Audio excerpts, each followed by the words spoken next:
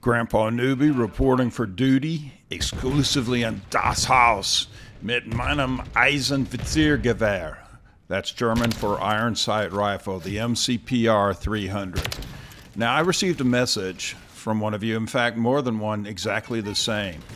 And that is, Grandpa, how'd you become so ruggedly handsome and a good sniper? Oh, wait a second. Grandma just reminded me that I wrote that to myself in my diary. Now, I've never claimed to be a good sniper. That's a caveat I put before every sniping video. But I do like to snipe, and I do like to snipe at close quarters.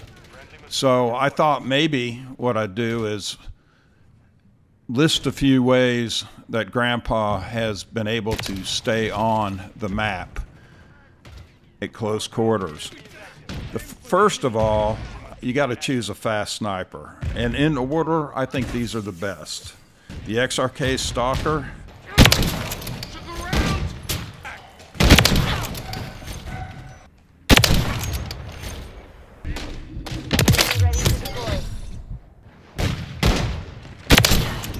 The Moors. Standing by. Objective Alpha. He's taking Bravo.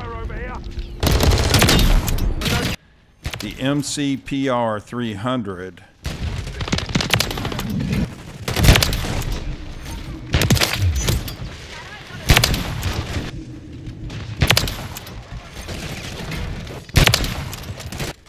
The FJX Imperium.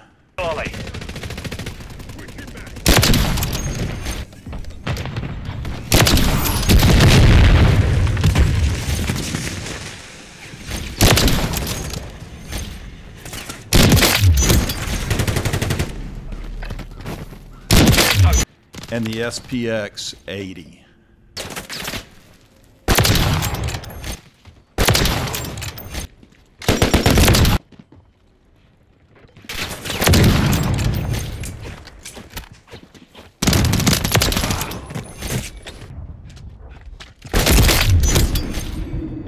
Next, you got to practice at the shooting range.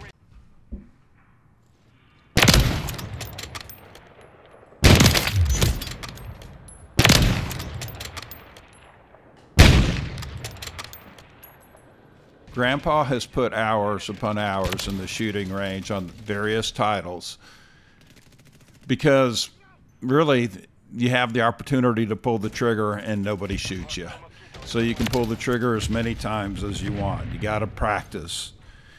You know, I hear people say to me in the comments, "Oh, Grandpa, I can't do the sniping. I'm just bad at sniping." Well, you don't need to be good at it. Grandpa's not good at sniping. Grandpa just practice sniping, and I get out there and I try.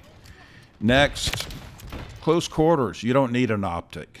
Don't let these people say, "Oh, quick scope, you have to have a scope." No, you don't. It doesn't count in challenges for quick scopes if you don't have a scope. Yeah, it does count, actually. And I think those optics are the Jack Glassless, the Moore's Dot, definitely iron sights, or there's some called Cutlass. You can find them yourself. What they do is not only do they keep you out of the visible range of the enemy, but they also give you significantly faster ADS time.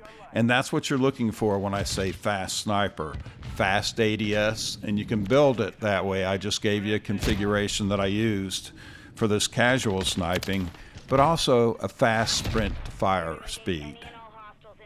Next, don't remain stationary. I see so many people just standing there, aim down sight, and usually they have a scope and they're a glint, and they lead me right to them. Don't remain stationary. Move. Move ADS, and you'll learn how to snipe. Put the aiming dot. See the aiming dot in the center? You can change the size of that dot on your reticle, medium or large. And what that does is it allows you to put the dot in the middle of the screen and then move it to the enemy, and you'll be a lot more accurate in your sniping. Next, drag the scope. If the dot isn't on the enemy, pull your scope over to the enemy. And a lot of times aim assist you'll feel it kick in there, pull the trigger, and you've got the kill. Which leads directly to the next point. Pull the trigger.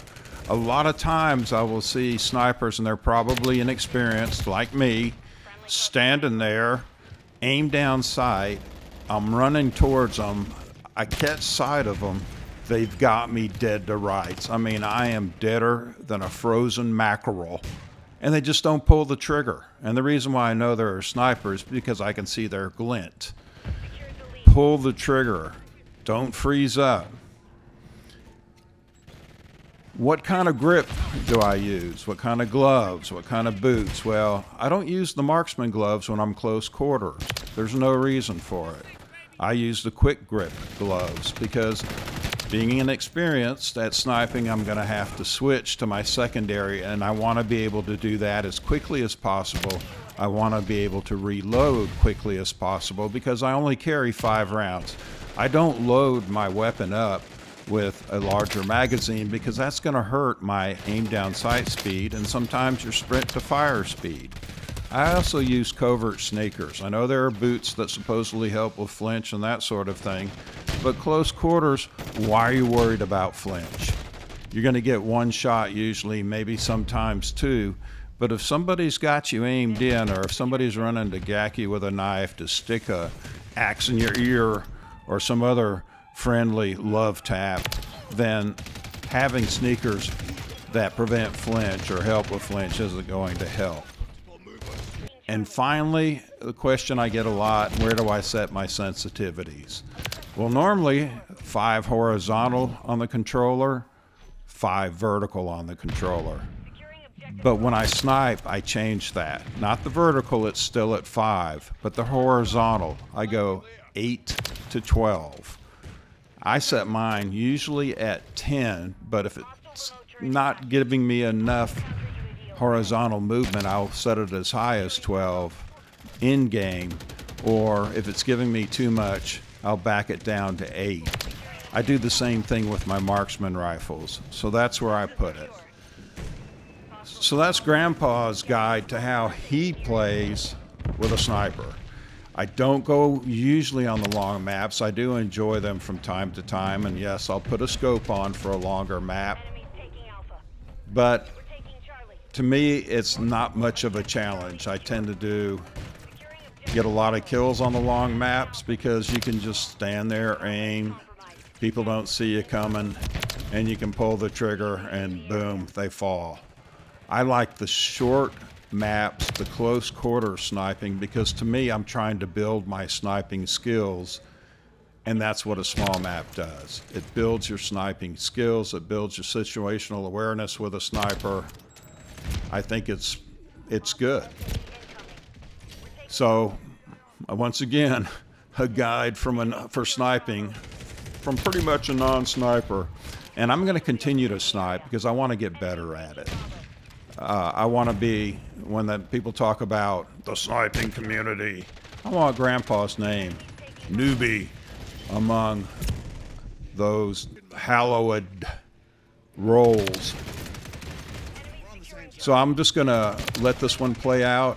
Please like and subscribe. Helps me, helps the family. Let me know if any of this has helped. And get out there and try it. If nothing else, get to the shooting range. Put about 30 minutes in and you start to gain your confidence, because that's what sniping's all about, is confidence. Take care, cheers, and peace to you. The mission is complete.